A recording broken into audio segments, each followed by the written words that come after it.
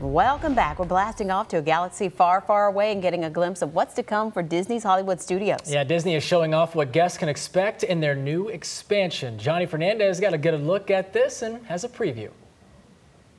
And this is a moment fans have been waiting for. Back in 2015, Bob Iger announced the big plans to bring Star Wars themed land here to Disney. Now we're getting a better idea of what that land will look like.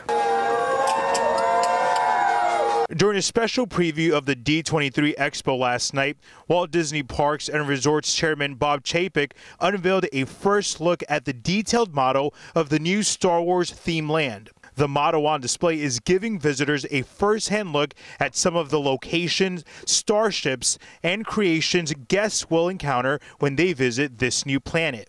The theme land was announced back in 2015 by Disney CEO Bob Iger, with hopes of following in the successful footsteps of Avatar's World of Pandora to give fans a world they could only dream of.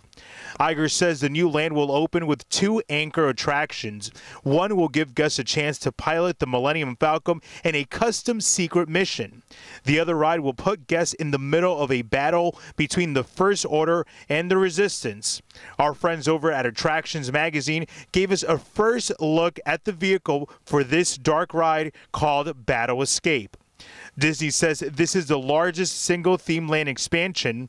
The land is projected to open in 2019. And we are expecting to learn even more about the future of the Star Wars theme expansion at Hollywood Studio as the big expo continues in California. Of course, we'll post those updates all weekend long on clickorlando.com. Back to you.